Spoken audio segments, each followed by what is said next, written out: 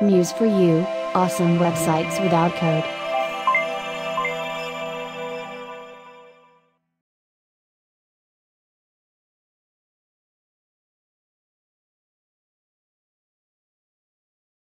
Here is the website we'll be creating. Here we have the header section with the logo and the menu is linked to different sections on the website to create a one-page scrolling website.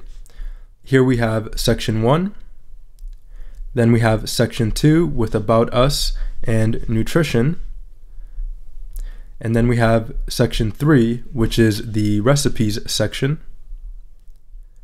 We have section 4, which is the Our Blog section.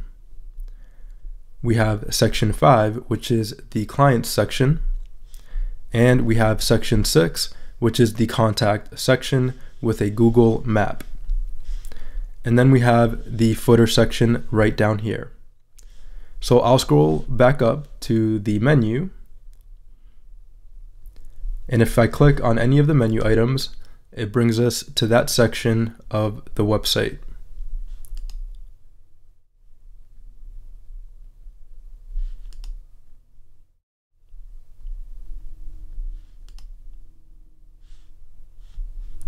And in the footer section, we also have the menu, which can bring us to different sections of the website. I am currently viewing the website on a 27-inch iMac. Now let's see how the website looks on different width devices. So I'll just minimize the Google Chrome window here, and we'll go to one of the testing tools we'll be using for this course. The testing tool is called sizzy.co or sizzy.co, so it's sizzy.co, and then I'll hit enter, and then right here we can see it says welcome to Sizzy, enter a URL to start.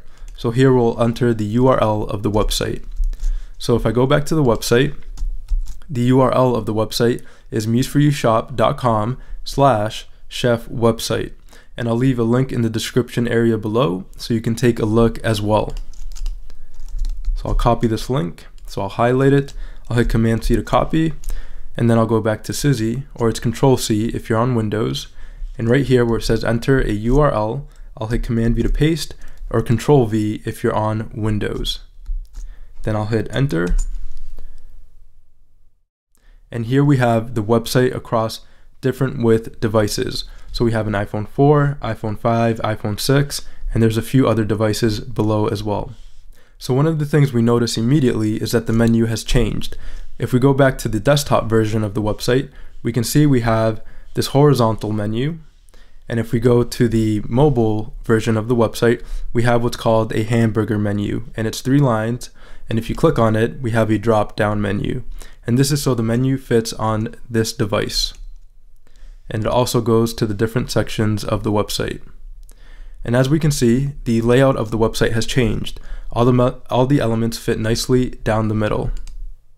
So this is an iPhone 4, and the width is 320 pixels by 480 pixels.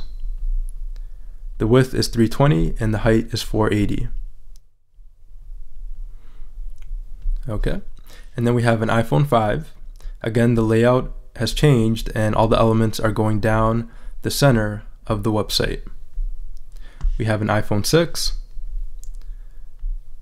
All the elements are down the center of the website, of the device.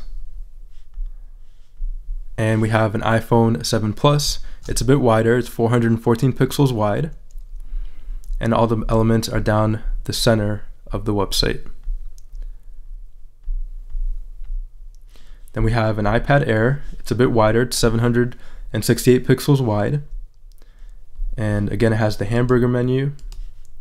And if we scroll down, the elements go nicely down the center of the website. And here we have the Nexus 6P. And again, everything is laid out down the center. Looks good. And if we scroll back up, you might notice that the title text here is a bit smaller. So on different devices or on different breakpoints, we can change the size of the text to fit that specific device. And then we have the Galaxy S4. It's at 360. The width of the device is 360 pixels. And again, everything is nicely centered on the website to fit the device. So this is accomplished through what's called breakpoints in Adobe Muse. And I'm not going to go over it too much in detail at this point because we're going to go over it in this tutorial. But basically, every time we add a breakpoint, we can change the layout of the elements on the website. And the breakpoint values we're going to be using can be found at the Google Resizer. So this is another testing tool we'll be using. So if I go to material.io/resizer, it'll bring us to the Google Resizer. And these are the breakpoint values that Google uses. So if I go here on this icon, I click on the laptop icon, we can take a look at the different breakpoints that Google uses. So we have the 1600 breakpoint, the 1440 breakpoint. We're actually going to skip this breakpoint for this website.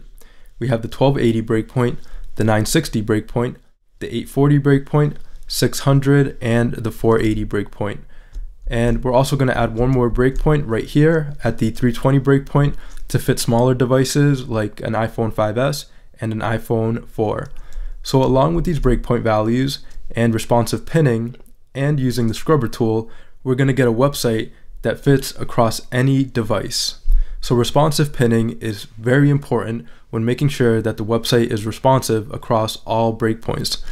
These breakpoint values are just good stopping points to let you know if anything needs to be changed or reoriented on the website to fit a specific device. So these are the breakpoint values. So 1600, 1280, 960, 840, 600, 480, and we'll be adding a 320 breakpoint here as well. And don't worry if you don't understand anything about breakpoints at this point. That is all going to be revealed as we go along in this tutorial. So now that we've gone over the website showcase, let's move on to the course outline.